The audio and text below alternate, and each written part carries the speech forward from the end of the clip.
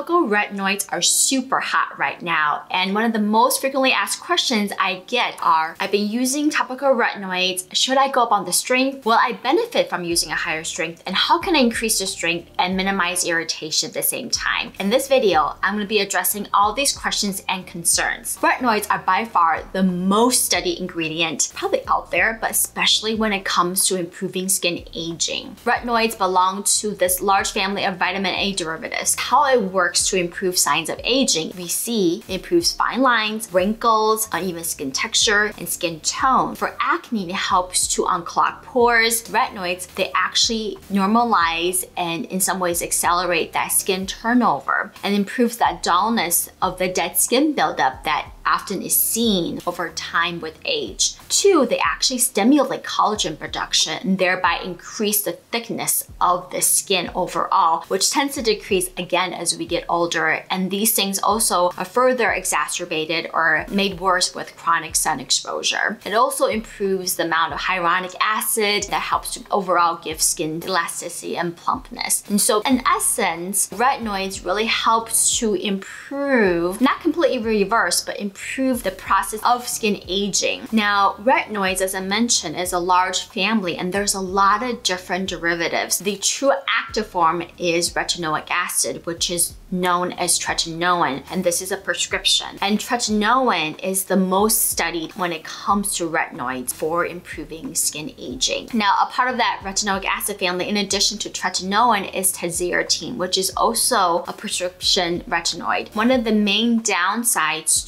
to retinoic acid is its irritation, right? It's got all these great benefits, but obviously nothing is perfect. And because of that, the skincare industry has really tried to venture out and find other derivatives that may have similar efficacy in improving skin aging, but less of the irritation. And therefore, we have in our world right now, in the skincare world, all the different types of retinols and retinaldehydes that do have really good clinical studies in demonstrating the efficacy for improving skin texture, skin tone, fine lines, and they're definitely less irritating. And that is one thing that we do know very well when it comes to topical retinoids, is that they are irritating, and this higher concentration leads to more irritation. So obviously, when it comes to efficacy, retinoic acid or tretinoin family is going to be more effective than retinol, which is going to be slightly more effective than retinol. But it's actually the reverse when it comes to irritation. So retinols are going to be a lot better tolerated than retinaldehydes, and retinaldehydes are going to be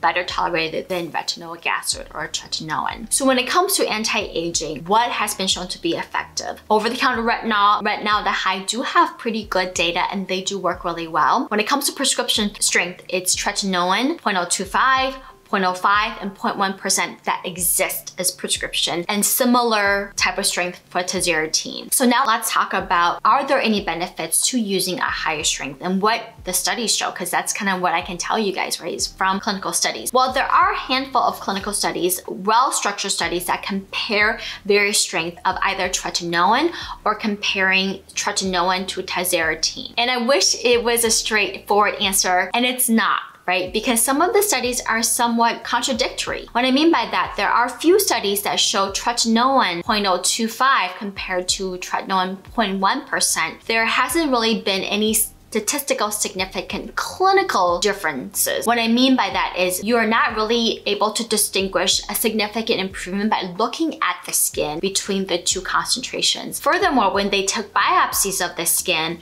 there wasn't again a significant difference between the two. The higher concentration may have a slight overall improvement, but again, not enough to make a statistical significant difference. However, from these studies, what we do know is that very low concentrations, which don't exist as prescription, but you may find them, say, through Curology or other services that may offer a very low strength that are not standard prescription. For example, the 0.001%. That strength of tretinoin has not shown to be really any more effective than just a control vehicle, like using a bland moisturizer. So I think one thing that you definitely want to be mindful of is when you are using tretinoin in particular, you definitely want to go with prescription at least 0.025, if not higher. Or you would pick an over-the-counter retinol, and those definitely have good data for efficacy. When comparing Tretinoin to Tazarotene at the various different concentration, what has been shown is that yes, Tazarotene is more effective and provides faster improvement than Tretinoin at all the various different concentrations. However, what we do know for all the studies out there on retinoids is that higher concentration leads to more irritation. So something to consider when you are picking your formulation again. Now, one thing I get asked about too is,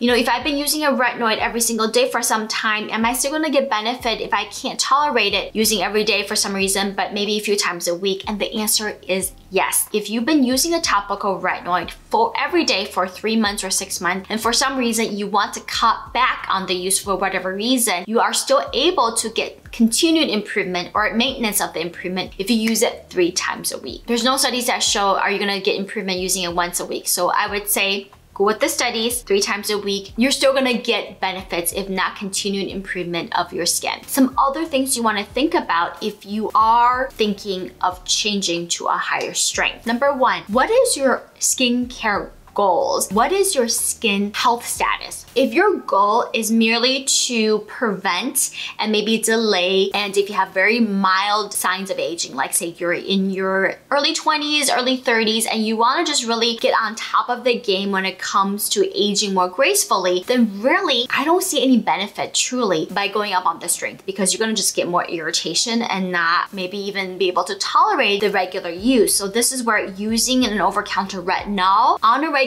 basis, or just sticking with your low strength tretinoin, is where it's really gold. Another thing to think about is if you have very damaged and aged skin, where you have not only fine lines or wrinkles, but you are getting, deep wrinkles. These are things that topical retinoids will not solve, no matter how high the concentration is. This is where pairing with resurfacing laser, microneedling, deeper chemical peels, Botox, and fillers are all going to be really helpful, and it's all working together, right? Another thing to think about is, have you given your retinoids enough time to work? Before you switch topical retinoids, regardless whether it's over-the-counter, retinol, or prescription, the two benefits really comes with 6 months to a year of use. So if you just started a topical retinoid and you're 6 weeks into it and you haven't noticed a significant improvement, well, guess what? You're not going to by going up on a higher strength besides the irritation. So really give it some time and reconsider it after using it for 6 months to a year. One thing we didn't talk about was acne. Now, one thing that studies have shown, hands down, higher strength does improve acne more effectively. You definitely may be able to benefit from seeing a dermatologist and getting on a higher prescription strength. If you are interested in increasing and you want to try to minimize the irritation, here are a few things that you can do